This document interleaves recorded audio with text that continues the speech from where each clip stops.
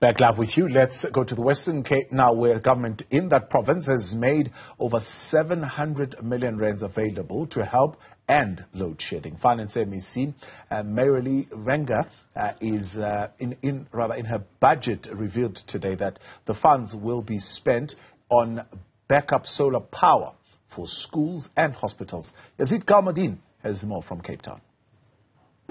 The Western Cape Provincial MEC for Finance has just delivered a budget speech for the province.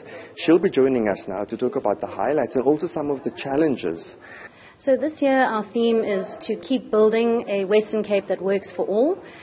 So given the cuts that all provinces have experienced, we're prioritising the poor and the vulnerable. In excess of 75% of our budget is being spent on supporting poor communities. So at the same time, we're protecting poor communities, but we're also prioritising economic growth and development.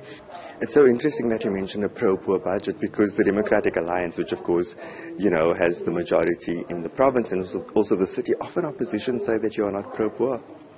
Oh, well, that's absolute nonsense. If you look at the actual rands and cents that this government spends, in excess of 75% of our 255 billion rand budget over the MTEF is spent on helping poor communities to thrive and succeed. Can you please give us some detail of the coming year, like where the money will be spent or allocated to? Primarily our budget is allocated to the Education Department, to the Department of Health and Wellness and to Social Development.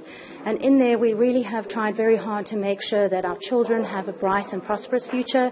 At the same time, our sick and our elderly are cared for. We're also looking at how we make sure that, for example, the school nutrition program, we all know that the cost of food is rising, so we've provided additional allocations to make sure that the school feeding program, which feeds over 500,000 children every day, can keep up with inflation and that the nutritional value of food is maintained. When we talk about the budget in detail a bit, are there any particular rand highlights that you want to also share? Well, let me start with one of the binding constraints on the economy is, of course, load shedding.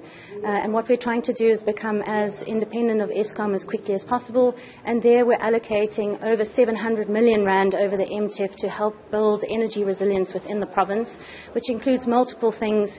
But it also includes making sure that our schools and our clinics can have solar PV and continue to work even if we have high levels of load shedding. Now, in wrapping up, shortly after the National Finance Minister made his budget speech, we heard from the province here in the Western Cape, from the provincial leader, in fact, saying that, these budget cuts from National Treasury will have a negative knock-on impact. Talk to us about that. Like all other provinces, over the MTEF, our budget is being cut by 6.7 billion rand.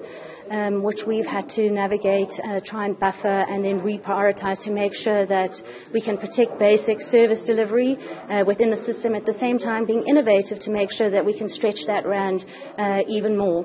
It is concerning to see that most of the conditional grants being cut are in the human settlement space as well as in the health space. So as far as possible, we're having to add in from within our own budgets and to reprioritise to make sure that some of those key services can continue to be delivered and delivered well.